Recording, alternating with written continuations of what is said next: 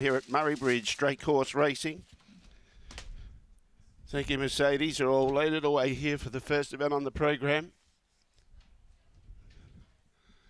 And the last one is placed away. Green light goes on. There's no more bets. Thank you. We're set to go.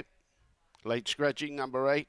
Away from the inside, beginning okay there was Billman's Melody, but out wide, Vanilla Sky's got good speed. Powerbank's up there, and now we see Go Snazzy Girl joining in. Not far away was Go Sister going on the inside. Billman's Melody, finish line coming up.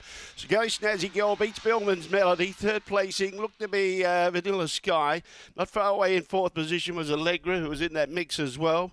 Then we had pulling up quickly Powerbank. Back of the tail of the field was Straight Blaze.